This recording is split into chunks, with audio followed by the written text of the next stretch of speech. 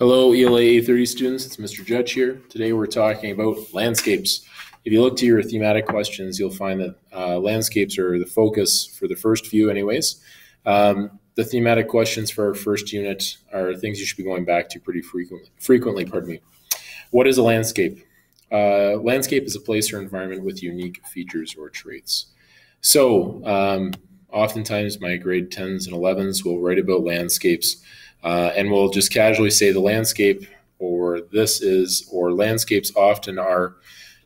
But really, we need to consider the fact that we use landscapes with a tied explanation.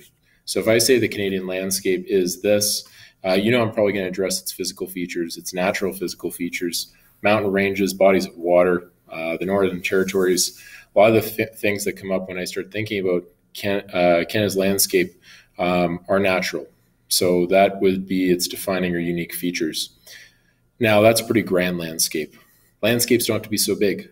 We can think of landscapes as smaller things that are more integral to our day-to-day lives. So we're going to look at some examples in a bit that will reveal that. What's a natural landscape?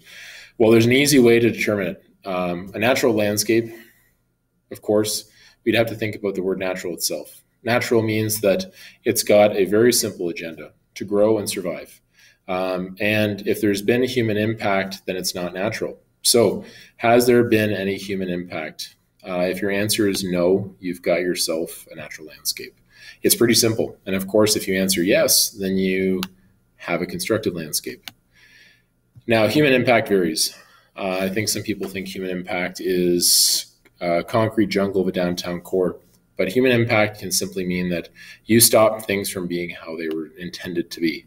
So human impact can be power lines through a provincial park, and of course the fencing and the trails and the campsites that go within it. All of a sudden now you've taken a very natural place and you've given it so many constructed features, it becomes more or less constructed. And we'll talk about a third, maybe physical landscape that might be able to be some middle ground for us, and that'll come up in a bit. An example of a natural place might be a rainforest, waterfall, and if you've ever been to the Canadian Niagara Falls, then you know full well that a waterfall can be all-consuming. It can take up the whole frame of a lens, and it can be breathtaking, and it is natural, except for, of course, the boats and casinos that are built all around it.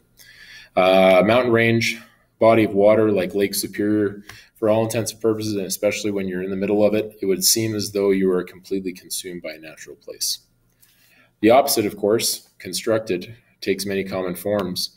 A cityscape like New York City might be an example. And another one could be a bridge. I think that it's pretty important that we recognize it's pretty important that we recognize that something like the Golden Gate Bridge is an all-consuming constructed figure that stands as pretty much a symbol for San Francisco's coastline. So that would be another example of a constructed landscape. Great Pyramid's a historical one. The English Channel's Channel, although obviously you're not going to see it when you fly over because it goes beneath the English Channel itself. And it's several kilometers long. It is a constructed landscape that serves the purpose of transportation. So what about a bike path that goes through a forest? Here's where I want you to consider this is not a philosophical question. This is not like if a tree falls in a forest and there's no one around to hear it, does it make a sound? This is a chance for you to think about how a bike path that serves people,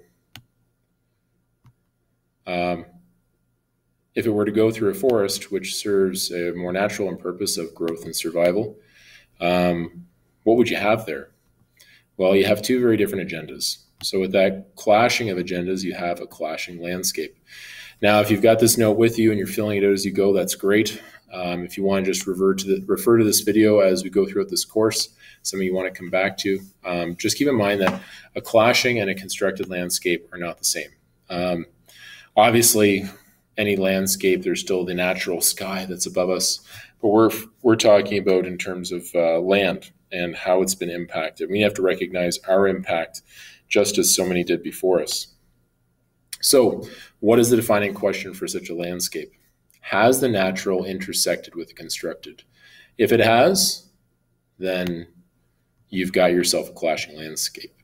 There are lots of other examples you can probably think of. And for those of you who have been on vacations and trips with family, you've probably been to many places that, although they're majestic and beautiful, there are trails leading to and from it. And I'm sure that you've probably been to places too where, a pier or a dock seems to have interrupted a natural and beautiful coastline. I've been to New Zealand before, and they have Abel Tasman Park, which is a beautiful area right in the middle of Abel Tasman Park. They've got strings of bridges, walking bridges that seem to nearly pollute the park itself.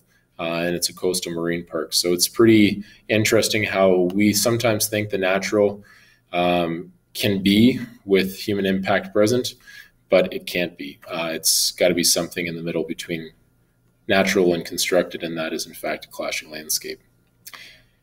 However, if we go beyond just the physical and we consider cultural elements, we consider people and how they're organized within it, we come to what's called a social landscape. So a social landscape has to have a physical place. More importantly, of course, inside that physical place, whether it be natural or constructed, there needs to be humans organized somehow within it. So how are people organized, or how are humans organized should be the better question there. And of course, it needs to all serve a cultural agenda. If I went to the IPLEX is a constructed place, and people are organized by vendors at the front. We've got officials on the ice, players on the ice, fans in the stands. We've got people recording it. There is organization all around. Despite the chaos that might be during a Broncos game, there is a great deal of organization in terms of structure and roles that all take place within it. And of course, the cultural agenda for a Broncos game is recreation. And if not recreation, then of course, for people who like to be fans in the stands, maybe there's even a consumerist aspect to the idea of following a sports team. So let's take this to more of a day-to-day application for you. Consider school. School is a constructed landscape. It is built, there are walls, and it serves with utility and functionality and hopefully durability. Hopefully walls don't come crashing down inside our school. And of course, within that, there's a hierarchy of importance. Students come first. Teachers need to teach them. They need to be supported by administration, and the building they work in needs custodial and maintenance staff. Without all these people and stakeholders, it is a purposeless constructed environment. And of course, the cultural agenda at public school in Canada is learning.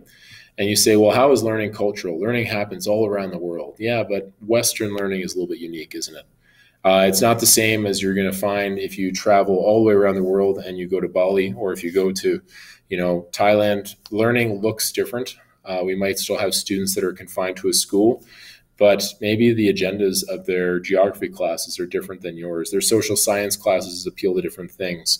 When people walk in our school and they see students sitting on the ground in the hallway, working collaboratively on something, that doesn't happen everywhere. So the cultural agenda or mandate for learning is different in school here than it is in other places. It's still learning. But think about maybe what makes our westernized version of learning unique and different. And you could probably define this with a great deal more than just the word learning. You could say structured learning environments that involve inquiry-based research and student needs and voices put at the forefront. And that would probably better capture our cultural agenda at school here. Starbucks, the great Starbucks. If you want to pay for an overpriced latte, go to this constructed place. You'll find yourself a customer being served by baristas. And of course, the cultural end is many, or there are many rather. There's consumerism as a cultural end, capitalism, and of course, socializing in the public sphere. People meet at Starbucks to catch up, to see each other. Some people meet new people there, and some people are there to confine themselves to the online life that they have. If you ever walk into a Starbucks, there's usually someone accessing the Wi-Fi, either doing some learning themselves, or they're meeting someone online, or they're doing research, or they're just doing some shopping. But there is a cultural agenda there that is unique probably to the Western world more than a lot of other places. So it's safe to say that a lot of cultural agendas are universal. What I'd like you to do, though, is think about a few other places within Swift Current that have a physical landscape you can identify as either constructed or natural, that have human organization whereby you can label roles or structure. That could be a hierarchy of structure, it's up to you. And then, of course, the cultural agenda. So try that for just 3 more. So take out or pop open, rather, the Google Doc that I've included with this first task for Unit B of the greater unit, which is landscapes diverse dynamic for this first unit of ELA 30, and see if you can better understand the concept by applying it to what you know in your own city. And if by all means you have any questions, just email me. This will serve you really well for our next activity, which is constructing a landscape photo collection. So that's going to involve some of these terms that you return to and you revisit for the sake of knowing what it is you're going to photograph. Let me know if you have questions, though. Take care.